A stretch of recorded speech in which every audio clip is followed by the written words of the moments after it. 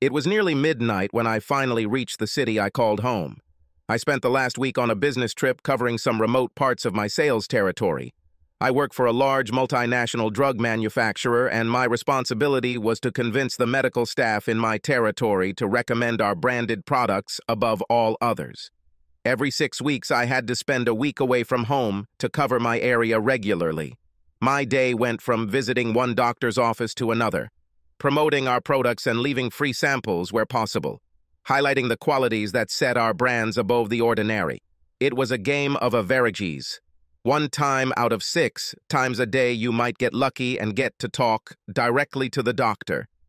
Most of the time you were talking to the head nurse, or the person assigned to deal with people like me. My wife and I wanted to pay off our debts before starting a family. I left on Sunday this week, so I could be there early in the week.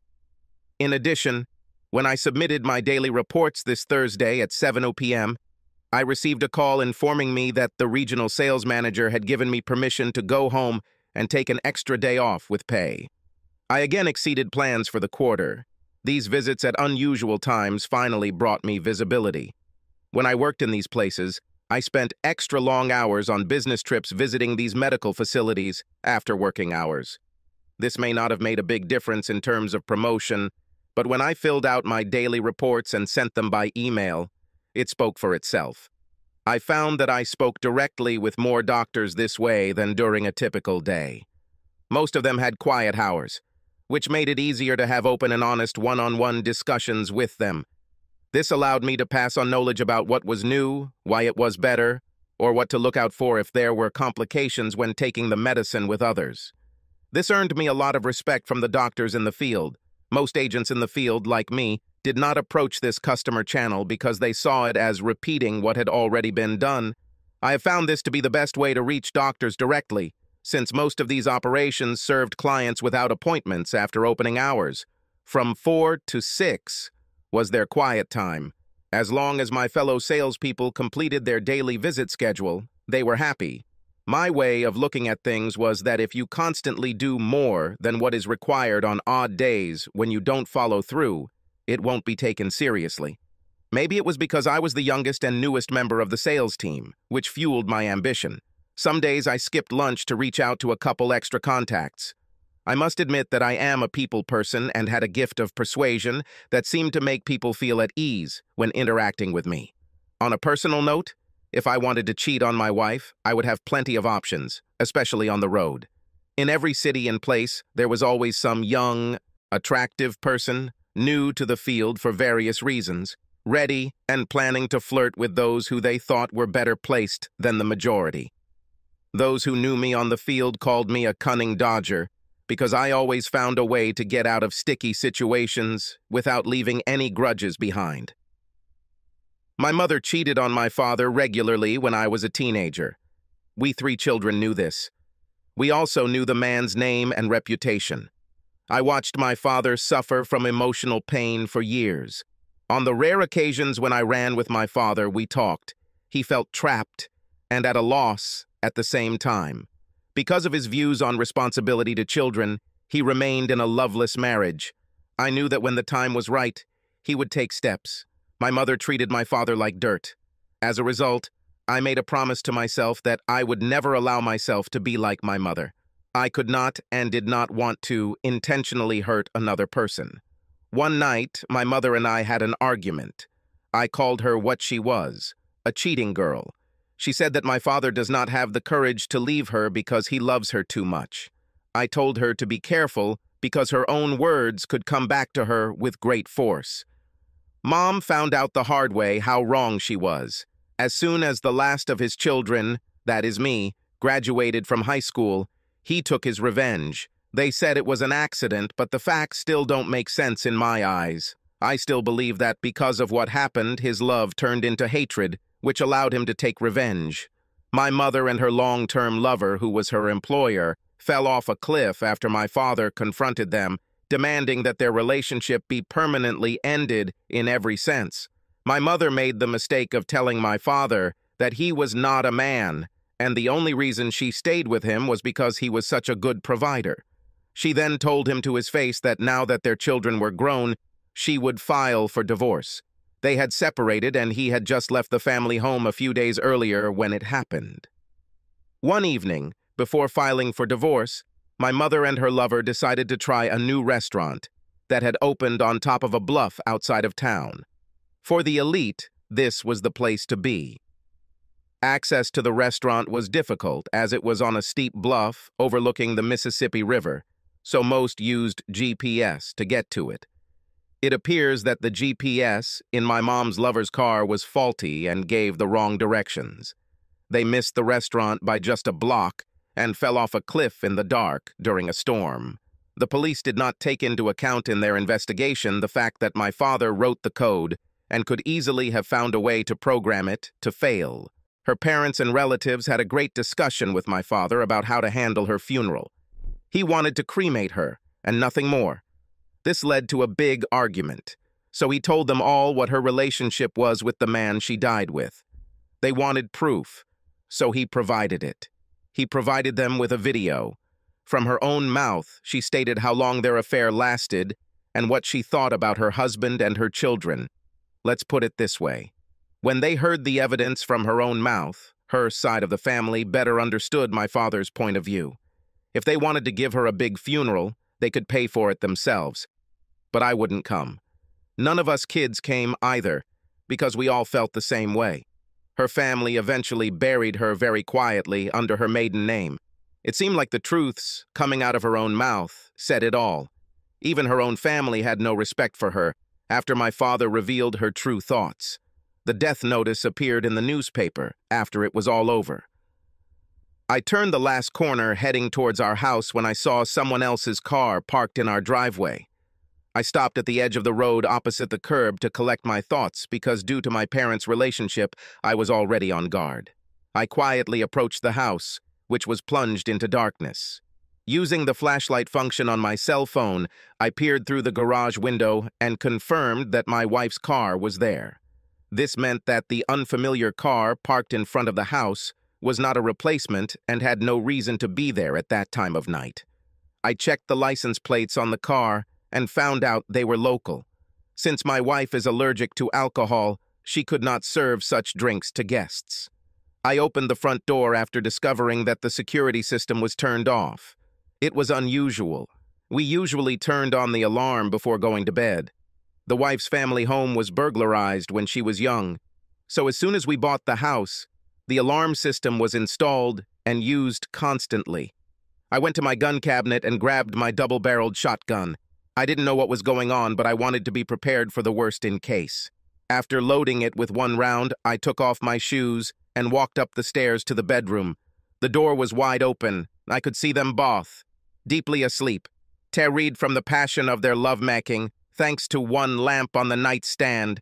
A huge man was sleeping on top of my wife's back. There was blood on the sheets. The room smelled of the stale smell of sex. It's time to make a decision. I quietly returned to the living room to think. Should I go back upstairs and remove them, as I believed my father had done, or not? I don't know how much time I spent thinking. Finally, I decided what to do. This was not the time and place to do what I thought my father had done, because there would be no chance for me to escape. This could not be presented as an accident. No matter what they did, I had to face the fact that they weren't worth going to jail for life over. It looks like my wife was having her period, which explains where the blood came from. No matter how you looked at it, it didn't look like consensual sex at first glance. So I called the police. I quietly called 911, explaining that I had come home to find a man I didn't know, apparently asleep after having sex with my wife. I asked them to send the police and come through the front door since it was open. After the call ended, I went back upstairs. I could already hear sirens in the distance. Entering the bedroom, I fired a shot at the ceiling. Gypsum dust fell all around and on them as they quickly woke up to see a gun pointed straight at their faces. Both my wife, Ginny, and Doug Drysdale were stunned and in shock. I was the last person they expected to see. This was going to get interesting. Before giving them a chance to compose themselves as they sat down, I spoke. For now, I suggest we all keep quiet, I said. The police are on their way. I am not a large man, weighing only 160 pounds, and standing 5 feet 9 inches. I'm still 32 inches around my waist. At school, I was involved in athletics. I excelled at long distances. This was something I continued to do every weekend because during a long run, I could feel the tension draining away from me. Ginny, my wife, weighed about 110 pounds, had a slender figure, firm buttocks, and beautiful full breasts. Her height was at most 5 feet 6 inches. She worked as an executive assistant at a law firm. We met in our first year of university and lived together for 2 years before getting married. I loved her very much and never expected this. At that moment, I realized how quickly love can die. The man who had been with her earlier was 6 feet 3 inches tall and weighed 250 pounds. He obviously had a 40-inch waist, and I could see that his body was practically all muscle. He was also my boss's boss. I knew that the only thing keeping me from ending up in the hospital right now was the shotgun in my hands. To everyone who knew him, he was a complete asshole. When the police squad entered my house, they called my name and I answered, pointing in the direction of the bedroom. They entered the room with their weapons drawn, expecting the worst. The first thing they asked upon entering was for me to put my gun on the floor, which I did. The first thing one of the officers did was push my gun away before putting his own away. I was asked to put my hands behind my back and I complied. They quickly handcuffed me and took me out of the room. I was told to sit in the living room while they finished examining the scene. Another police officer called an ambulance to check on my wife. I knew they had to wonder if I had shot her in anger.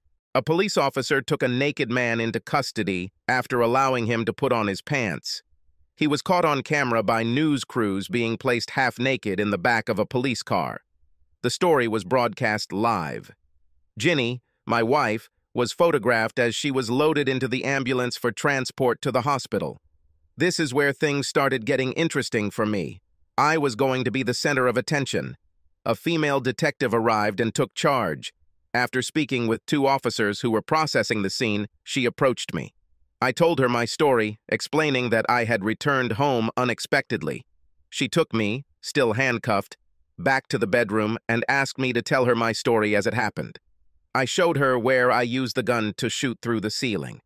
When she checked the gun, she found that I had only loaded 1 round into it. "Very smart move," she said. "This shows that you were only trying to scare them to control the situation. Considering your size compared to his, your action can be justified. It also negates any charges of attempted murder, which I'm sure will be raised when I question them later." When she saw all the blood, she said out loud, "I would have thought something was wrong here too." I gave her my explanation of how it all happened and gave her my boss's cell phone number. I listened as she called my boss, waking him up from a sound sleep. Fortunately, he confirmed my story. It was noted that my presence at home was not expected, but due to my achievements at work earlier in the week, I was given Friday off. Credit cards will confirm the time I checked out of the hotel. I will be required to pay for the entire night, even though I checked out early. The fact that I was still wearing my work clothes was noted by the detective. The policewoman, after removing the handcuffs, suggested that I find a hotel room for the night and contact them tomorrow to find out when I would be allowed to return home. I told her I was going to go to the hospital emergency room to fill out medical forms and provide her insurance information. The female detective walked me to my company car. On the way to her, she gave me her business card. After checking, she discovered that my suitcases and product samples were still in the trunk. I heard her comment to herself, "It's good when a person's statement can be easily verified. It saves us time and doesn't force us to go in the wrong direction." The morning paper mentioned Ginny and Doug Drysdale. It was noted that this was adultery. "Colin, this is a disaster. Thanks to the media attack last night and this morning, the wives of other sellers have started to come out," Lucas said. "It seems our boss used our schedule to decide which woman he would deal with and when. We told our sales staff to have their wives report everything directly to the police station. Today is a lost day for everyone because everyone is upset about what happened. It's really confusing because some of the things these women are saying about Doug don't make sense. Headquarters is panicking that this is all coming out," Lucas explained. Thanks for letting me know, Lucas, but we still don't know what's wrong, I said. It's looking more and more like Doug planted something on my wife. If no charges are filed, I'm turning in my resignation. I won't work for the man who cuckolded me. Take your time, Colin, Lucas replied. Let me convey your thoughts to HR when I tell them what I've learned. You may not be the only one who feels this way. Either way, he has used his powerful position and knowledge in a way that could put the entire corporation at risk. Big legal problems that they didn't want.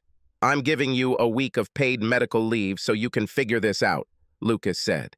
Don't worry, I'll keep you posted on this side. I don't want to lose you because you act hastily. I found an inexpensive hotel near one of the main entrances to our city. After checking in, I collapsed on the bed in my clothes, having been awake for almost 30 hours straight. Sunset had already come when I woke up. It took me a few minutes to collect my thoughts. After opening my suitcase and choosing some fresh clothes, I took a quick shower and shaved before checking my cell phone. I missed 8 calls. When I contacted the response service, I found 6 messages left for me. 1 each from my wife's parents and my father, 2 from my boss with updates on what was learned, and 2 from the female detective investigating the case. The first thing I did was call the police detective. Hello, this is Colin McBride, I said. Detective Benton, have you tried to contact me? Thanks for calling back, she said. Your boss told me you were up all night. I hope you slept well. Actually, I just woke up. It was around noon when I checked in, I replied. How can I help? I have a few questions for you, Detective Benton said.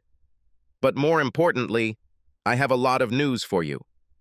After the morning media fog, a lot of background information has been revealed. This raises many questions about what really happened. Well, I was just getting ready to get dressed and go out to dinner, I said. Maybe I can grab something along the way and bring it to the station. Well, she said, since I haven't eaten yet and you're not a suspect, what if we meet somewhere in about an hour? That will give me time to change my clothes and take a shower. Sounds good to me, I responded positively. Name the place. She made it. Since I had time, I called Lucas, who answered immediately. Hey, Colin, have you talked to the detective yet? He asked first.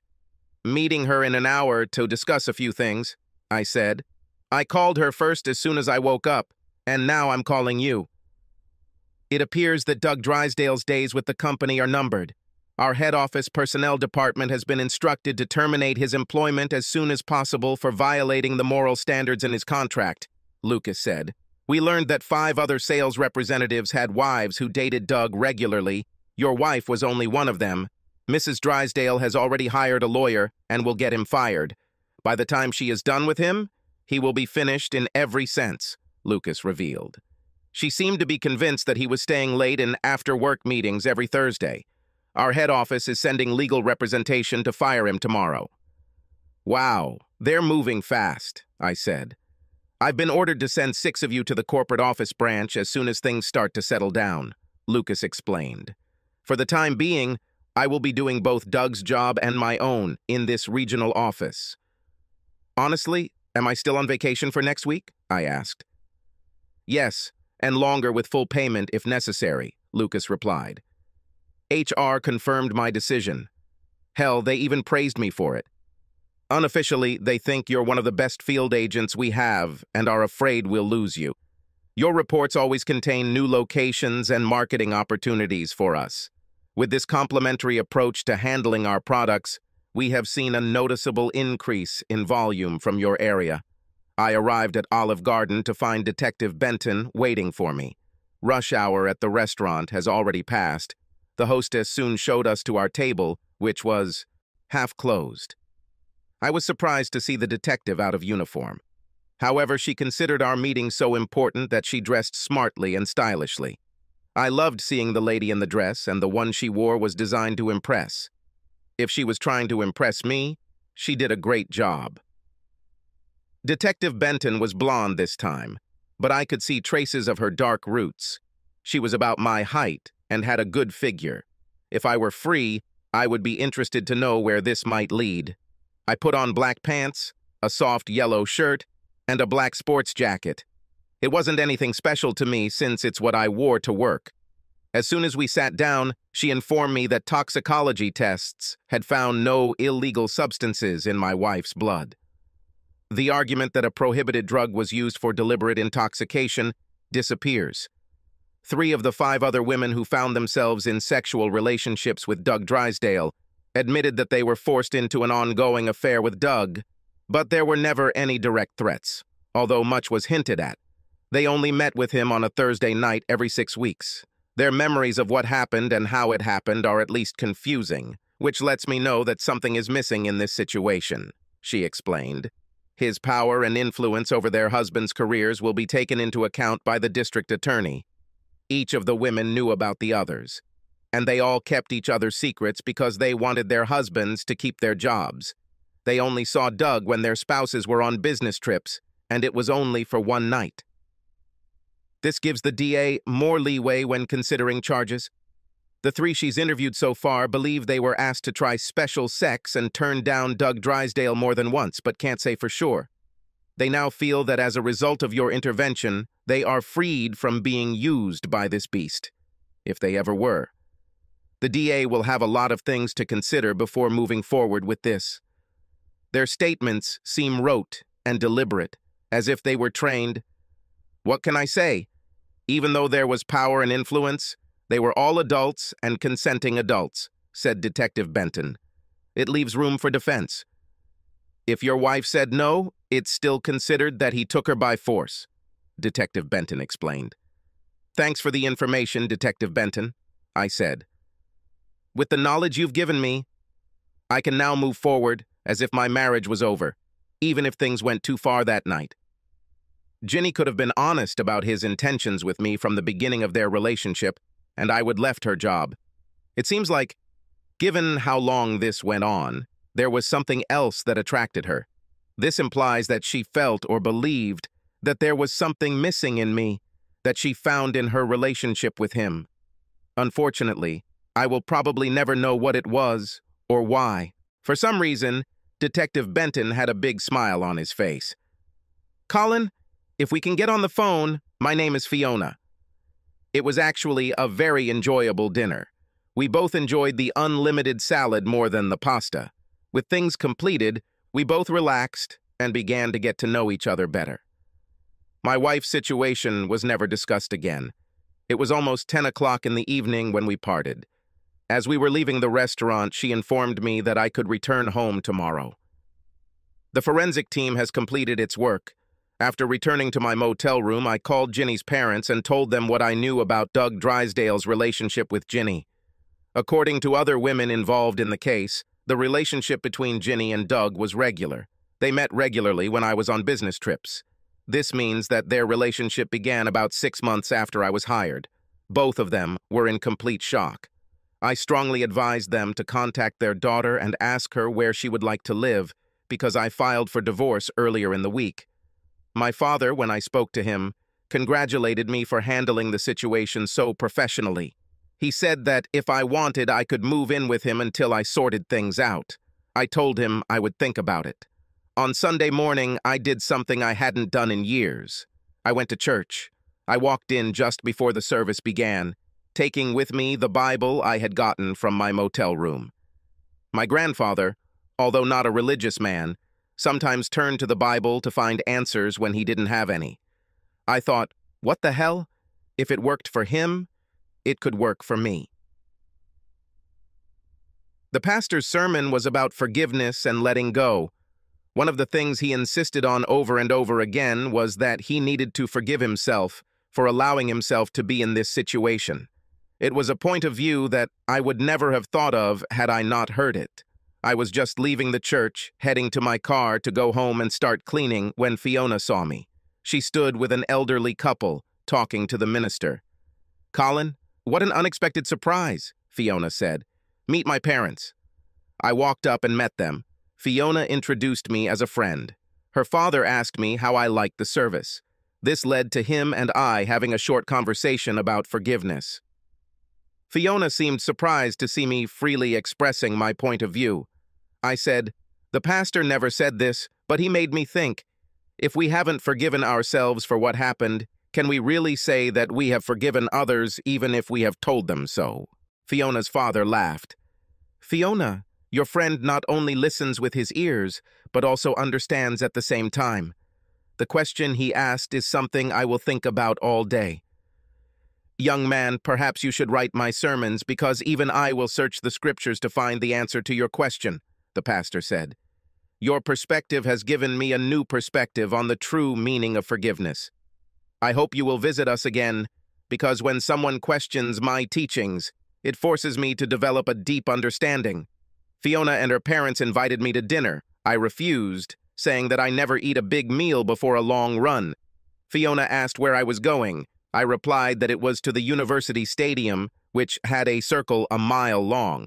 I was going to run it at least 3 or 4 times, maybe even more if I could.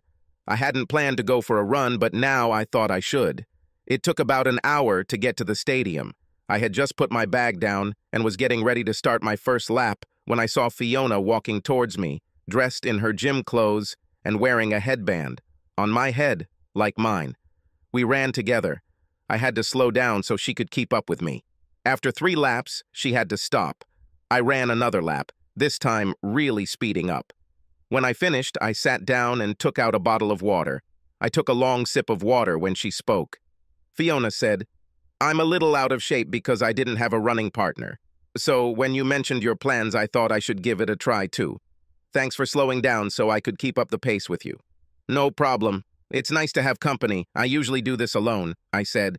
If I have time, I also like to go hiking and rock climbing to keep my leisure time varied. Trail of Tears? State Park has great hiking trails, Fiona said. The walk along the cliffs overlooking the Mississippi River can be quite challenging. This is one of those places you don't go to on a rainy day, I said with a smile. If you go, you're just looking for trouble. Once I had cooled down a bit, we walked back to our cars. When I told my parents I'd skip lunch to try and join you for a run, Fiona said, my dad said, then try to get your friend to come to dinner. I told him I just met you during a police investigation. He laughed and said if that didn't scare him off, he wasn't the one in trouble, right? To be honest, I was thinking about doing something, I said. I was so angry that I could. We're all thinking about it, to be honest, Fiona replied. There are times when I think the simplest solution is to put a bullet between someone's eyes. But our morals won't allow us to do that. If I weren't so emotionally exhausted, I would gladly accept your parents' offer, I said. Until I sort out my emotions, it's best I don't do this. Fiona smiled and said, That's exactly what I thought you'd say. Call me next weekend if the weather is right. We could go camping. I said I would call and went home to start cleaning. I came home and changed into jeans and a t-shirt. I moved my things into the guest bedroom.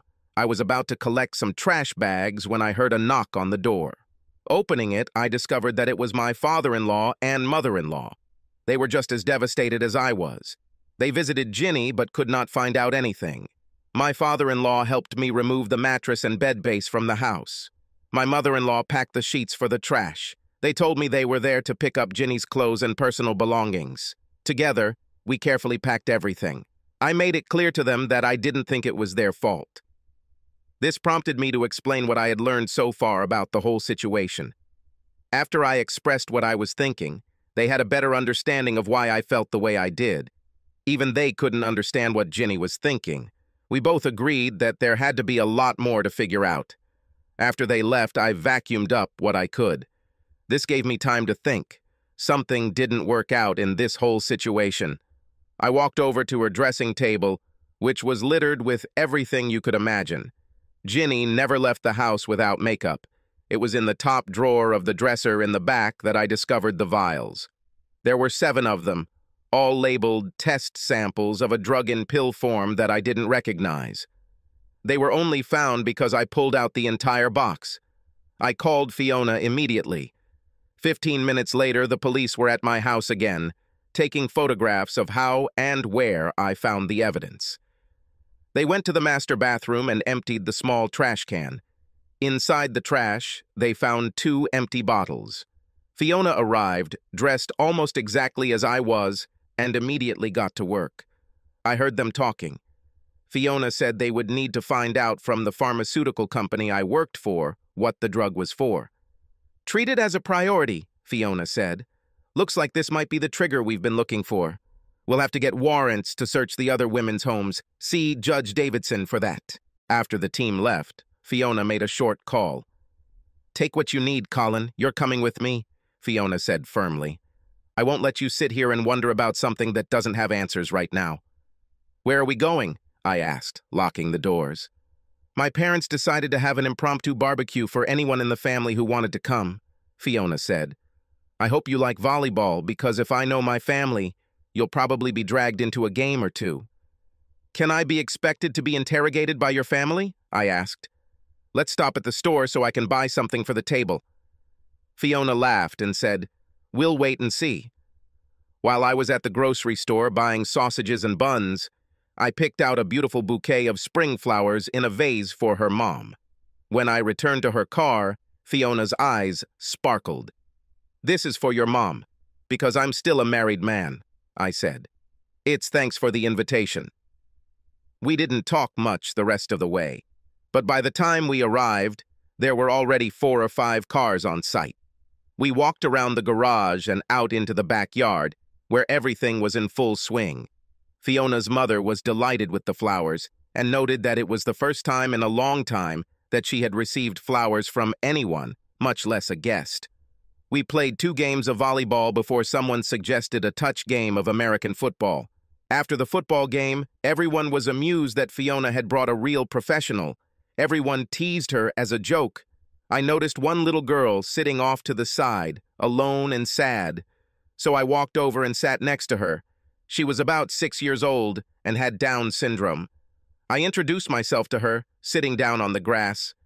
I don't know what I did, but her eyes lit up and a smile appeared on her face. Everyone fell silent when I told her the story of a lonely monarch butterfly who couldn't fly and thought she never could. By the time I finished, the little girl was smiling because she learned that the little butterfly needed time to gain strength so its wings could dry. When I finished, it was time to eat. A little girl sat next to me. She asked me why I took a little of everything. I whispered that I didn't know who cooked it, so I wanted to make sure I liked it before I went for more. She laughed. Fiona's mom's neighbor said, "Thank you, Colin, for making my granddaughter feel like a real person. It's been a long time since I've seen her like this." "She is a real person," I said.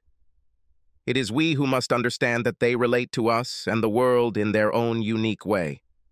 To have a relationship with such a special person, we must be open, ready to adapt to them as they adapt to us. This is more difficult for us because we are too entrenched in our habits, unlike them." I fell silent because I saw tears in the woman's eyes. After dinner, I called my sister to tell her about the little girl I had met and suggested that her daughter and she meet. My sister was in favor, so I gave my mobile number to the baby's grandmother. "She lost her parents in a car accident a year ago. Her grandmother is overwhelmed with taking care of everything and is overprotective of her," Fiona said. "Who is she talking to on your cell phone?" "My sister and her daughter have the same situation," I said. It seemed to me that both girls needed a friend like themselves. Fiona snuggled up to me and kissed me tenderly on the cheek. Everyone noticed but said nothing. As we said goodbye for the night, Fiona's mother heard from her neighbor what I had done. "Colin, thank you for what you did. Elizabeth is thrilled that she will finally be able to talk to someone who is going through the same thing as her. They will meet at the park tomorrow after school," she said. "I don't know what brought you two together, but my husband and I hope we see you again." Fiona gave me a ride home, and I offered to make us coffee, but she declined, saying she was going to work to see if there was anything else she could find out. On Monday, I contacted the construction crew to come and repair the ceiling in the master bedroom and repaint the entire room. I called a garbage removal company to bring a container. When it arrived, I threw away the mattress and box spring. By the end of the day, I already had an appointment with a divorce lawyer scheduled for mid-week. On Tuesday, I spent the day adding things to the recycling bin. Many things that were stored in the attic were disposed of. Jeannie's father came and we talked. He worried about healthcare costs. I told him that my insurance would remain valid until the divorce was finalized, but she would have to pay for the sharing herself. I had just left the divorce lawyer's office on Wednesday morning when Lucas called. "Colin, corporate security just informed me that a sample of a controlled substance from our company found on the wife of all of our salesmen was provided to them by Doug," Lucas said. "This is a new drug that is being tested for the treatment of dementia, but in this case it was used because of its side effects. It makes a person feel extremely excited and frees them from any feelings of guilt or fear. Because of the power of this drug, girls took it in high doses, and their minds were open to doing anything. If the police weren't looking for something specifically like that, they would never have found it. From what I just heard, it looks like Doug will be in jail for a very long time," I said. "He was providing them all with nothing more than a new version of the drug to get a girl into bed. The question is, how did he get it? Another question I have to ask is, what are the legal consequences of its use on unknown test subjects? Was he internal employee working on testing unknown to us?" "I really have no idea, Colin," Lucas said. "I will pass these questions on to higher-ups to see if they can provide answers." "You better, because it looks like the corporation was trying to cover their asses," I stated, "when they fired Doug so quickly." After this conversation, I felt the need to contact Detective Benton. I asked for her email address. I received it and responded with my own. I returned home and wrote an email with the conversation as I remembered it with my boss, Lucas. Then I sent it. After this was done, I sent a text message saying, "Check your email. It may be important." Around 3 o'clock in the afternoon, I had to sign for receipt of a registered letter delivered to me from Mrs. Douglas Drysdale. It was an offer to meet in person, which included her mobile number. I called her and we agreed to meet on Saturday afternoon at a small, secluded restaurant in Poplar Bluff. I was curious why she chose such a secluded place. Contractors spent Thursday and Friday renovating the master bedroom. Jeannie was formally notified of the divorce in her hospital room. Fiona called late Friday night to see if we were going camping. I explained what I was doing on Saturday, so we agreed to meet at the state park on Sunday at 10 in the morning. Mrs. Drysdale was a remarkably beautiful middle-aged woman. Over dinner, we talked about our divorces. Just as we were about to leave, she handed me a large envelope. "Colin, Lucas was telling me about the questions you raised regarding my husband's actual corporate job," Mrs. Drysdale said. "Inside the envelope are confidential documents that will answer your questions.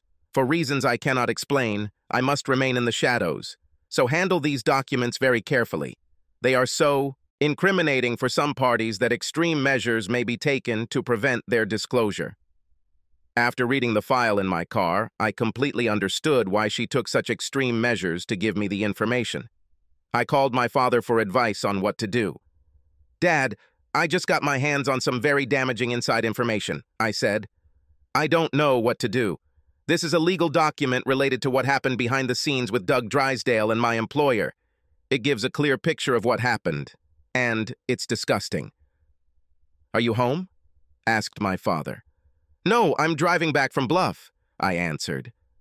"Don't go home. Your source could be followed," Dad said. "Come here with the information and we'll scan it. I'll forward it to an organization that is known for asking questions and never revealing its sources. You'll have to decide who to mail it to, who you deem incapable of corruption." I went to my dad's, and we scanned everything into his computer after he read it. This is extremely incriminating information. It shows that the pharmaceutical company told the authorities nonsense.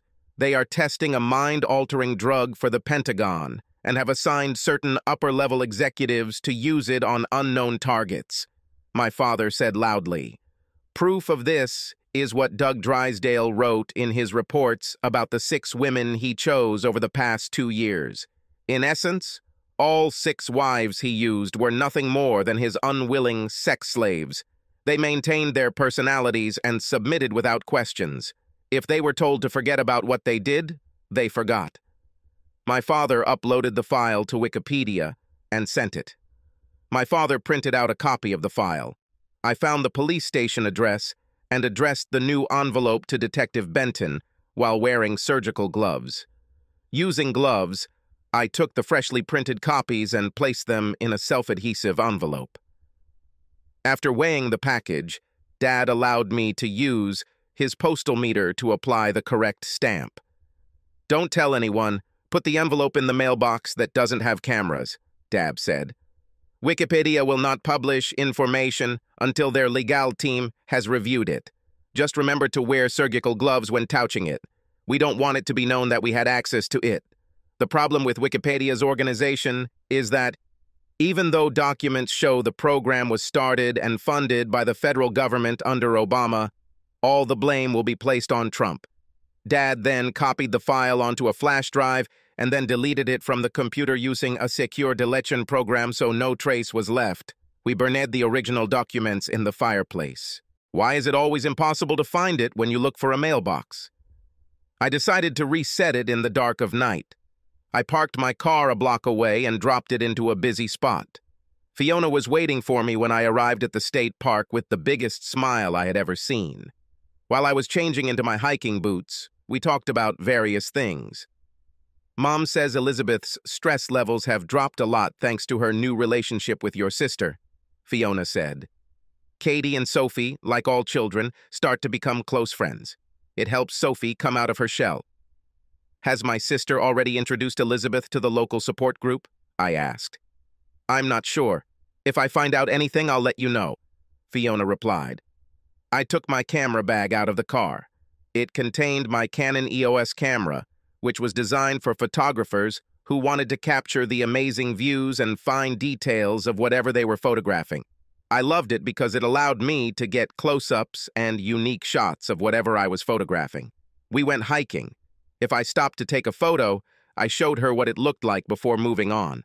One of the best shots I took was of a ladybug that was just about to fly away from the petal of the flower it was sitting on. I tried to photograph Fiona whenever I could. I especially liked the ones that showed her determination to overcome difficult parts of the climb or descent. We spent time discussing the flora and fauna that surrounded us on our journey. It was almost 4 o'clock in the afternoon when we returned to our cars. The hike, which should have taken 1 to 2 hours, took us almost 6 hours. Neither of us discussed the situation that brought us together. Not once. Fiona watched as I opened the trunk and put my camera bag in it. Taking a small cooler out of the trunk, I asked if she had time for cheese, crackers, and white wine. When she said yes, I asked her to take the basket and close the trunk. Setting them out on the picnic table, I unpacked the tablecloth, cutting board, knife, 4 different types of cheese, and 3 different types of crackers. Over the next hour, we learned more about each other and our path in life. Before she left, she thanked me for a wonderful day and kissed me tenderly on the cheek.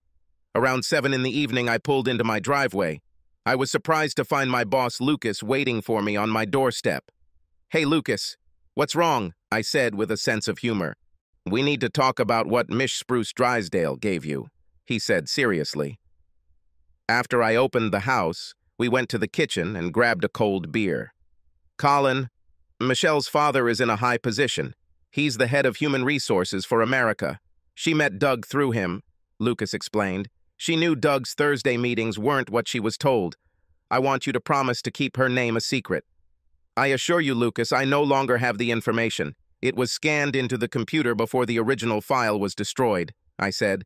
"The file was uploaded to Wikipedia, which will take at least a week before it is published. A copy was printed and placed in a new envelope, which was sent to Detective Benton. We made sure that there would be no fingerprints left because we used surgical gloves. When we finished, we used the cleaner Hillary Clinton used to wipe the hard drive. The original file she gave me and the envelope it was in were burned in the fireplace." Lucas smiled as he said, "I told Michelle that you would handle this without anyone being held accountable. Thank you for proving me right." "Please," I said. "Does Michelle know you're in love with her?" "Yeah, and her dad knows too," Lucas said, pulling out his cell phone. "I need to tell him what was done." I listened as Lucas explained everything to Michelle Drysdale's father. Things got interesting when Lucas put the phone on speaker so I could hear what Mr. Levine was saying. "Mr. McBride, thank you for the professionalism you have shown in handling this sensitive situation on behalf of the corporation and myself. said Bart Levin. Many of us in senior management were strongly opposed to what was being done to innocent people to satisfy a government contract. Bart Levin continued, "On Monday, we will announce the promotion of Lucas to replace Doug. I'm offering his position to you if you want it. I accept it, but I owe you all a thank you because it ensures that Doug will be away for a long time," I said. "I'll need ideas on how to deal with our customers once everything comes out. There will be a lot of questions. How we handle this will help keep potential sales losses to a minimum. The right approach will make the difference. I'm guessing it will be at least a week before it goes online." "Wow," said Bart. "Lucas, have you always approached your sales territory with this logic?" "Yeah, he always did. So when you offered me Doug's position, I offered it to you," Lucas replied. "Then we have work to do," Bart replied. "I'll let marketing know first thing tomorrow about my concerns that I feel like everything is going to blow up. Colin, I'll let Lucas update you on the salary and all the benefits you're getting. Thank you, gentlemen, and good night." Lucas and I sat in the kitchen and had a couple more beers. Everything work-related could wait until tomorrow. I will be working half-days next week while I am being trained for a new position. A huge burden has been lifted off everyone's shoulders. I knew that I was working with people who shared my views. I was almost ready for bed when my cell phone rang. It was Dzini, and she wanted to talk in person. I said that I would come to see her at the hospital the next day in the afternoon. I walked into our regional office around 10 minutes past 8 in the morning. Lucas was already there. Over my first morning coffee, I found out how big of an increase I would get. As a regional sales manager, the bonuses for achieving levels were amazing to me. Now I understood why Lucas was so driven and demanding results from his sales team. At my new level, I was given a choice. I could take the company car or get an annual allowance for the car and provide myself with my own. After learning how little Lucas actually rode, I decided to provide my own. The head office scheduled more sales representatives than we had on staff. So, together with the office assistant, we began to revise the routes and tighten the service area. Using the data, we learned that we had not visited more than 800 of these quick service locations in our area. Since our sales representatives only came into the office one day every 3 weeks, we had to schedule visits to these locations between 4 and 6 in the evening. I discovered that part of my job would be negotiating with hospital administrators about annual prices for the coming year. This will require more courtship and dinners than I'm used to. By lunchtime, my assistant and I sent our division's reorganization proposal to the central office for approval. If it is approved, Lucas will have to hire 2 more employees and 1 to replace me. The way in which the new routes were planned allowed each driver to reduce his daily mileage by an average of 150 miles. The annual gas savings alone will save you thousands and provide you with additional time to visit our customers. This eliminated the need for our representatives to regularly be away from their families. In our proposal, I suggested that route updates and revisions be done company-wide at a minimum of every 2 years. At 2 o'clock in the afternoon, I walked into Jeannie's room in the hospital. She was now sitting on a plastic ring filled with air. I asked her father to come with me because I wanted to keep calm. We both learned that her memory was fuzzy. All she could remember was that he regularly appeared every 6 weeks. When her father told her what we know as a fact, she couldn't understand how she could let this happen. She told us that doctors discovered that she was 3 months pregnant. We both agreed that DNA tests should be done before discussing anything. When we left the room, her father told me that he thought she was lying. I told him not to jump to conclusions yet. "Just watch for now," I said. "Do you believe her?" he asked. I replied that I was filing for divorce due to irreconcilable differences, not for infidelity, because it was the trust that was most broken, not anything else. For my father-in-law, that said it all. I walked into my new office on Wednesday to find that corporate had approved our proposal. Lucas said he had tried this before, but it was the way the economic benefits were presented that made it acceptable to them. You've presented them with increased productivity, reduced costs, and greater coverage. In this game, it's a home run with the bases loaded. I took the time to find a florist and order a dozen yellow roses in a beautiful vase for Detective Benton to deliver to her office with a card that said, "Thank you for your friendship." It appears she was on the phone with the DA when they were brought in. She sent me a text message as soon as she was free. "The flowers are beautiful. Thank you. Dinner at 8 at Red Lobster." I replied, "Sounds good. I'll book a table." Before I left at the end of the day at 1 o'clock, I said to the assistant who was helping in the office, "Tony, I will be taking over as sales manager starting early next week. I would like you to become my executive assistant." Tony broke into a smile and said, "Yes." "Tony, since all of our sales reps have GPS, let's do a comparison test over the next 3 days," I said.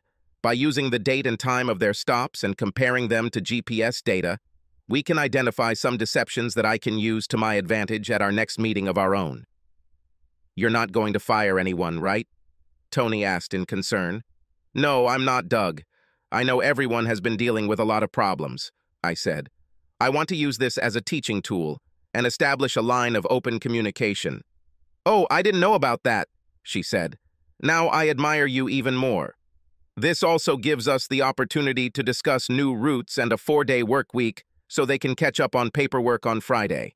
I want to emphasize that weekends and evenings should be time for family, not catching up on work," I said.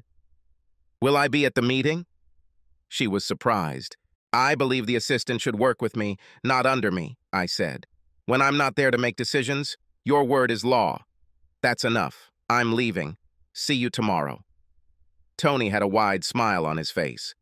I could see in her eyes that I had given her the biggest promotion she had ever received in her life. Before I left, I stopped by Lucas's office to tell him that I had made Tony my assistant and explained what her new responsibilities would be. Lucas paused for a moment, considering what I said, then called his secretary, who had transferred to work with him, and informed her of her new title and the responsibilities that came with it. "Sherry, let me make this clear. If I am not there, and Colin needs approval or disapproval, it is up to you as my assistant to act on my behalf. Whatever you say to him, I will support 100%. You will be involved in every aspect of my work," Lucas said. "We'll all be on a learning curve for the next few months, so let's keep that in mind as we make decisions." "Now I need to call Brad and convince him of this," Lucas said. "Tell him the truth. That because marketing has not provided us with protection from the media storm that awaits us, you and I have come together to create this new program to protect our staff and their families," I said. "Our job as a sales team is to protect our staff, their families, and make sure what happened never happens again." Lucas laughed. "You seize the moment while you can. If this works, you'll rise through the ranks faster than anyone I know." Then a message notification appeared on my mobile phone. Checking it, I saw, "I'll be wearing jeans tonight, if that's okay." I replied, "Good for me," then called the restaurant to make a reservation for 8. Lucas said, "Judging by the look on your face, whatever it says, it was good news that made you book a table at the restaurant." "Just dinner with a friend," I replied. "If it's Detective Benton, be careful. You're marriage material in her eyes," he said with a slight laugh. "When I met with her to confirm the time of your departure, she asked a lot of questions. We talked. She told me that she already knew that your marriage was over and was very proud of how you were handling it." On the way home, I stopped at a stationery store to buy a frame and some sheets of photo paper. I took a photo of Fiona's glowing face looking up at me, having just slipped and fallen while climbing in a difficult spot as she was ascending. It was a shot that captured the fullness of her bright eyes, which glowed with shared delight. It was as if you could see the laughter coming out of her at that moment. I printed the photo 8 by 10 inches and used a paper cutter to trim the edges.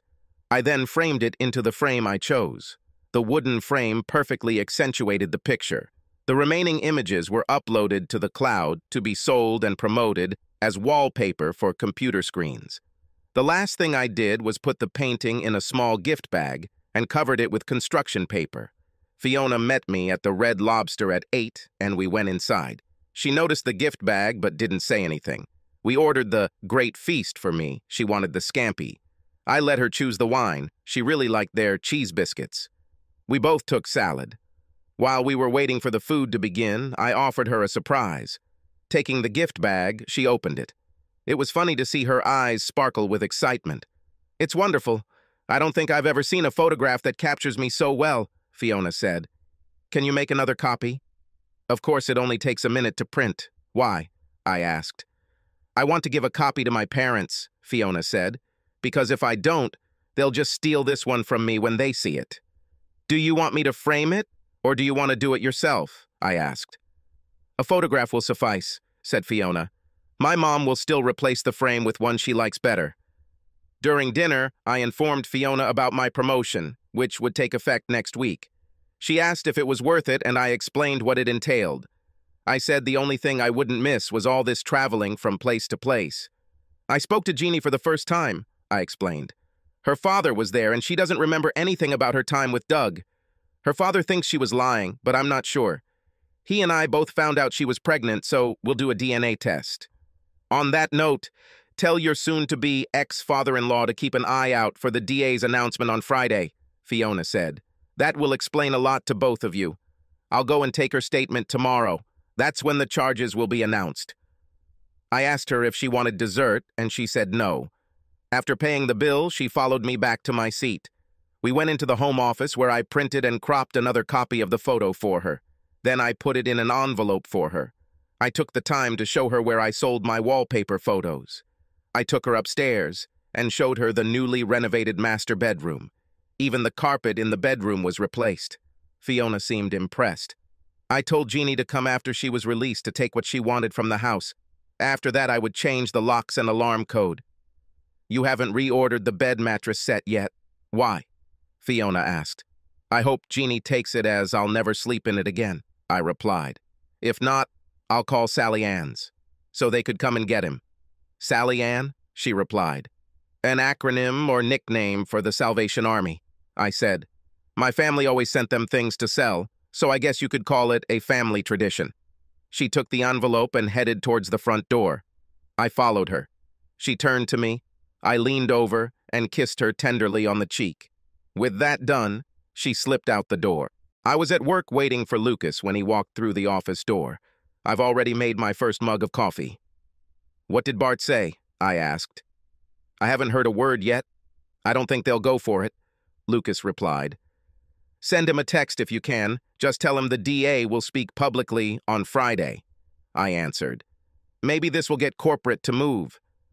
Lucas looked at me with a questioning look. "Detective Benton?" "Yes, but now it's not the detective. It's Fiona," I replied. "We're becoming friends." "That's how it started with Mitchell," he replied as he sent a text message. Lucas's cell phone rang almost immediately. Before answering, he said it was Bart. He told the marketing department to be prepared, and they waved it off. Lucas turned on the speaker. I listened to what they discussed for a while. "Gentlemen, I will issue a response after the DA speaks," I said. "Both of you will act like you don't know anything. Brad, if you're asked on Monday morning, you can tell everyone you talked to me and I said what I said to buy the corporation time to develop a plausible answer." "Saving our skin again, Colin," Brad said. "But how are you going to pull that off?" "Easy. I'll be in the crowd listening to the DA when he makes his press release," I said. "Okay, gentlemen, you both now have executive assistants as a pilot program," Bart said, "for 1 year, and then a final decision will be made based on the results." Lucas looked at me and smiled. He then said goodbye and ended the call. "Well done. Are you sure you can pull this off?" "Just a minute. I'll call you," I said. I went into my office and called a personal friend who worked at a local television station. After explaining the situation, they said that this would be an ideal opportunity for them. "I'll be notified when the press is told what time it starts." I walked up to Lucas's office door and said, "Everything is set, so let's make an announcement to the office staff today." Lucas came out of his office and explained to the staff the promotion of our former assistants and my appointment as sales manager for the region. Lucas made it clear that the restructuring of the office and sales routes was made due to the events of the last few weeks. Colin and I believe the changes we have made will allow our staff to spend their personal time more on family time than catching up with work. These steps have been taken to ensure this never happens again. As I left at 1 o'clock in the afternoon, it was clear that there was new excitement in the air. It was funny to see Fiona standing next to the DA when he revealed what they found in Doug Drysdale's investigation. All 6 girls received drugs that affect the psyche, believing that they were trying a new type of contraception. The charges against him were finally announced. If found guilty, he faces a long prison sentence. I stood at the entrance to the hall, dressed as I usually dress for the weekend. Fiona finally noticed me, and I saw a smile on her face. The media bustle had been going on for about an hour when I entered the room. As soon as they noticed me, they asked me if I had anything to say. I made it clear that I was not speaking on behalf of the corporation, but as a representative of the staff as a whole in the regional office. I explained the changes in the management structure in the regional office and the appointment of 2 female assistants to the management team. I emphasized that we had reworked our sales routes and hired additional sales representatives to ensure that this never happened again in our regional office.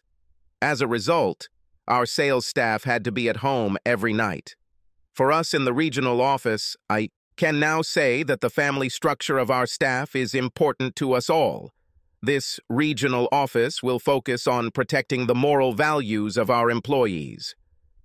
After the noise died down, Fiona took my hand and led me to the district attorney. I congratulated him on the insight and truths he brought to light.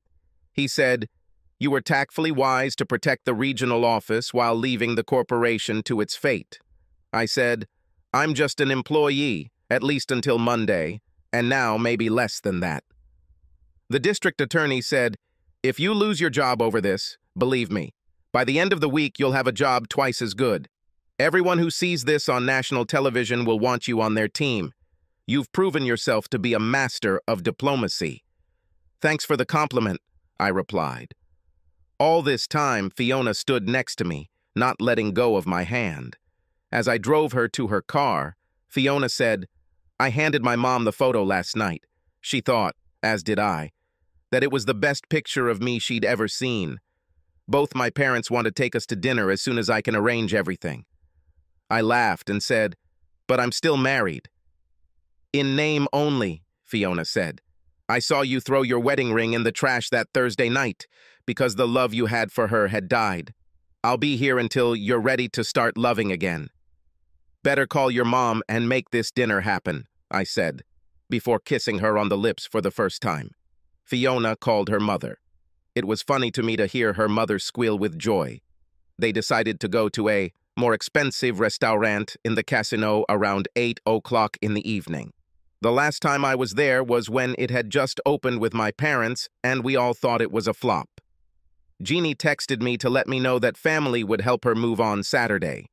I said I'd make sure I wasn't around. This will allow her to decide for herself, freely, and without arguing with me.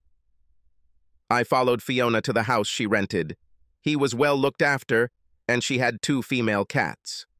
While I was waiting for her to change, I went in and changed the message on my answering machine to say, "I need some alone time. If it's an emergency, send me an email. Otherwise, leave a message, and I'll get back to you tomorrow." Few people knew the uproar this message would cause. The fact that if someone actually listens to it, they will understand that I am not going to respond until tomorrow, no matter the circumstances. The interview with the district attorney made national news. My indirect denial of the events described by the DA, with the disclosure of programs put in place to protect personnel at the regional office, raised many questions. Especially when it was discovered that my soon-to-be ex-wife was one of the victims used in an unauthorized human trial. Surprisingly, the dinner at the upscale casino restaurant was better than the last time I tried it, but still not worth talking about or justifying the price. For a Friday night in the Cape, for the restaurant to not be busy said a lot. Mr. and Mrs. Benton saw the interview on the local news at 6 and had a lot of questions. They ended up coming to the same conclusion as me about what trust is. Mrs. Benton couldn't stop talking about the photo I had taken, which was now one of many in the hallway leading up from the first floor. After dinner, Fiona's parents went to the casino to play slot machines.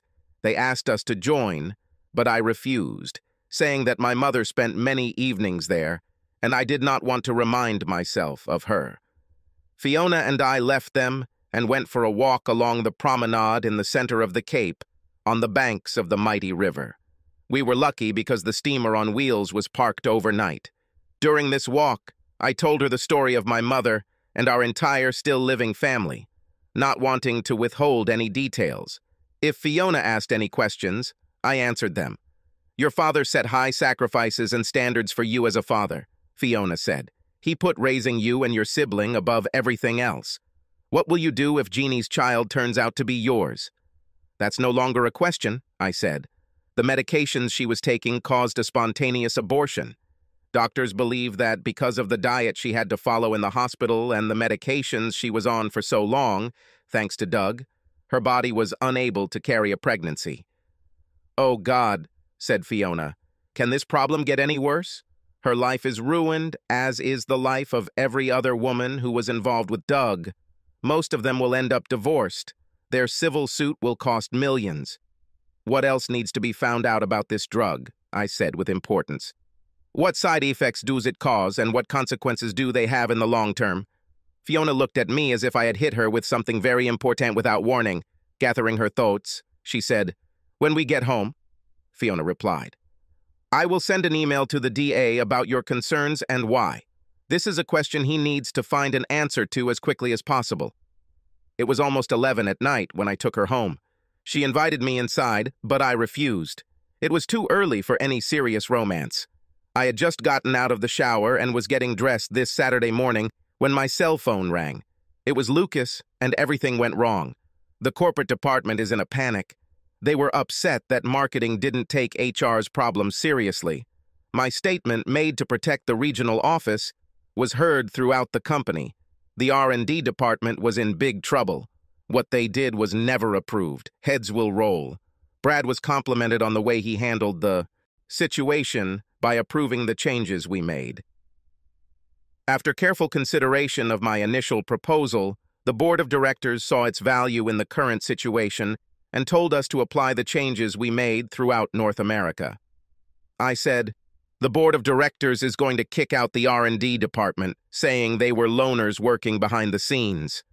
"Colin, the local DA is holding another press release. Do you have any idea what he'll say?" Lucas asked.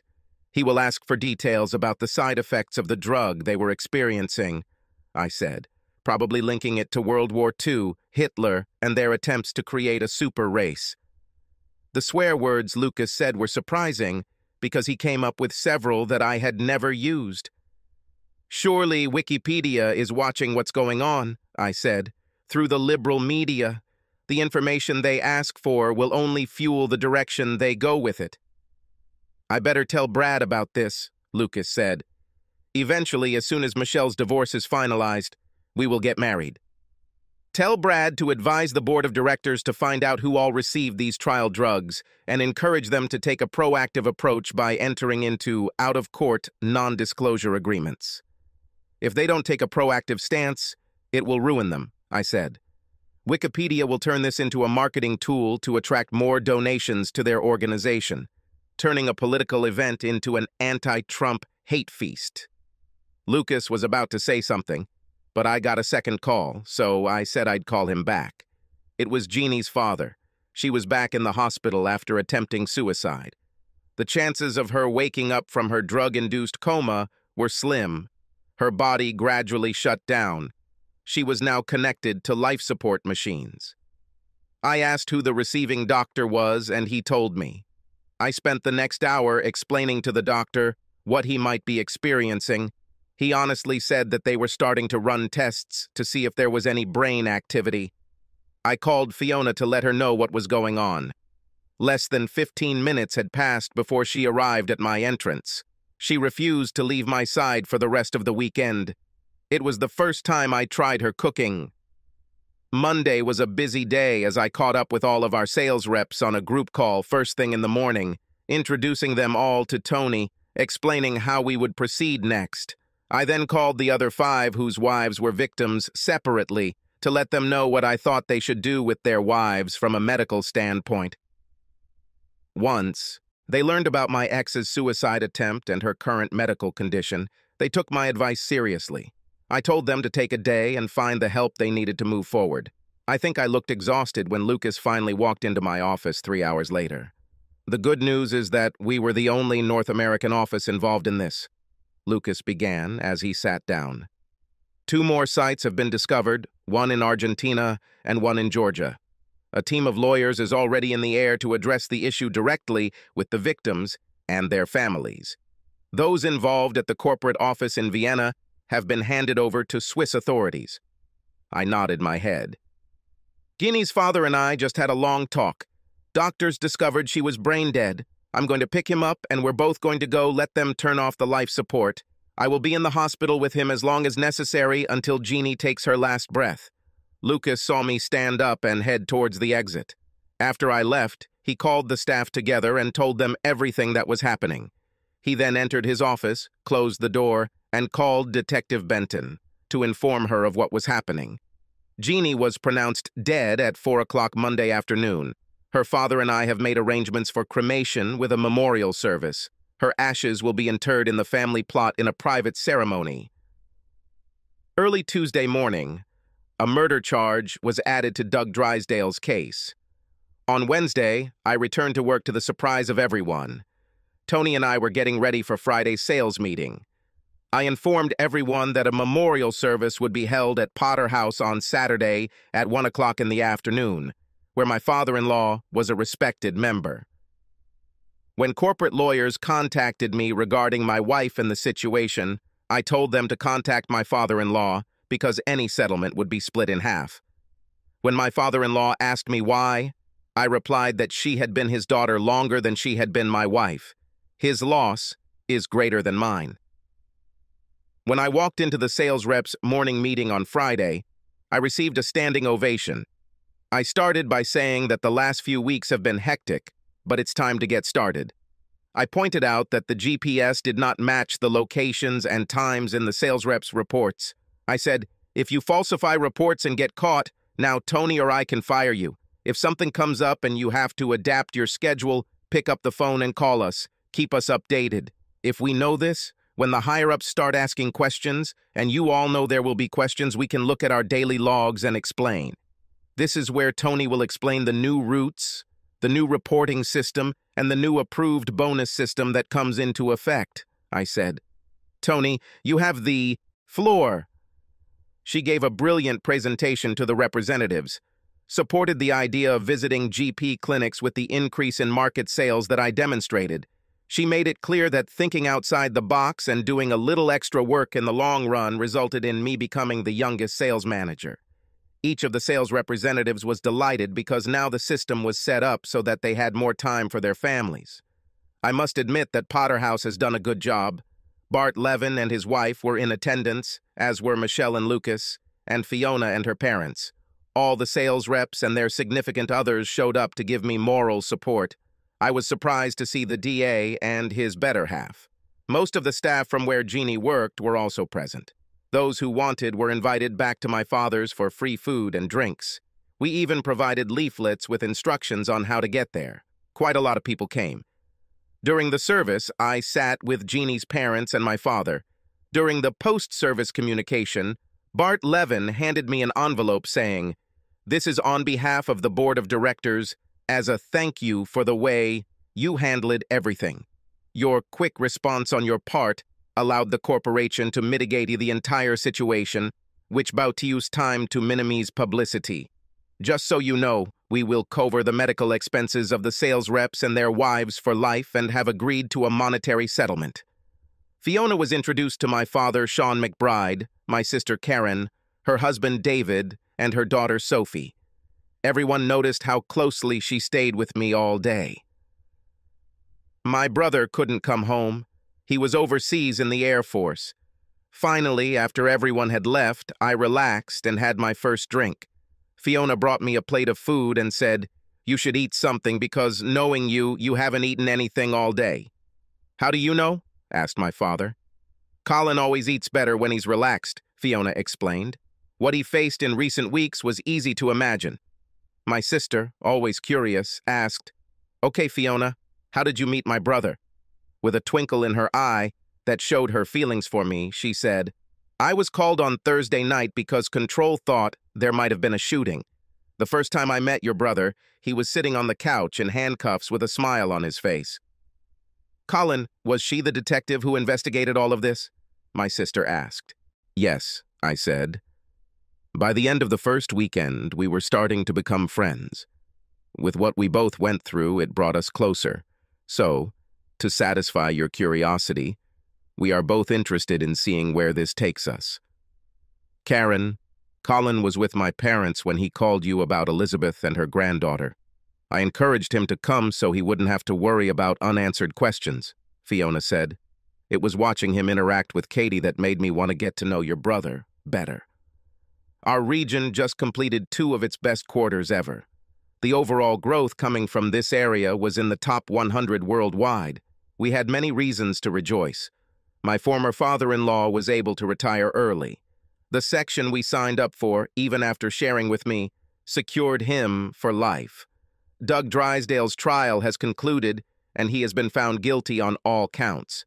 I sold the house with all the furniture and moved in with my father. The 2,000 shares that the board of directors gave me were in a safe deposit box at the bank. Fiona and I are still together. Her birthday was on Sunday. Her parents threw a birthday party at Home A. This time, my whole family will be present. Even my brother John, who was home on holiday. It was a joy to watch Fiona open her birthday presents one by one. I retreated without saying a word. It was funny to hear whispers that I had nothing for her, and everyone wondered why. Just as Fiona was about to thank everyone for the wonderful gifts, I walked up to her and stopped her in her tracks. "Fiona, you told me you would wait until I was ready to love again. I don't know when it happened, but it happened," I said, getting down on one knee and taking the ring box out of my pocket. "Fiona, will you marry me?" Fiona was as amazed as everyone else, except for one thing, because we hadn't even discussed it. Luckily, she said yes. We cemented our union with a very public, passionate kiss.